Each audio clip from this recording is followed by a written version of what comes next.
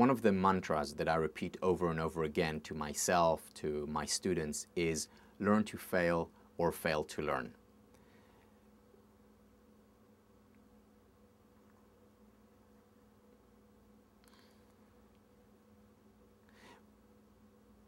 One of the things that I tell my students about halfway through the class, when it's too late to drop the class, and they've already gotten to know me a little bit better, I tell them that I wish them that they fail more. And I truly, sincerely mean it.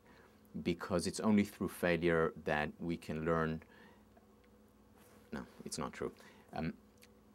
It's through failure that we can enjoy deep learning. It's through failure that we become more resilient and stronger. And if you look at the life of any successful person, they've always had major as well as minor failures.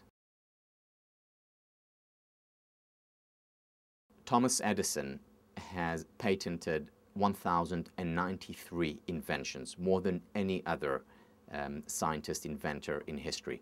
He's also the scientist, as far as we know, who has failed the most times. In fact, when he was working on one of his inventions, a battery, a journalist came over and said to him, you know, Edison, you have failed 1,000 times, you know, give it up. To which he responded, I haven't failed 5.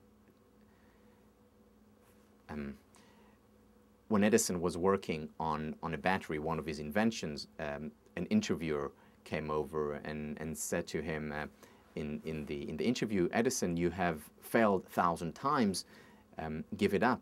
To which Edison responded, I haven't failed 1,000 times, I've succeeded 1,000 times. I've succeeded in showing what doesn't work.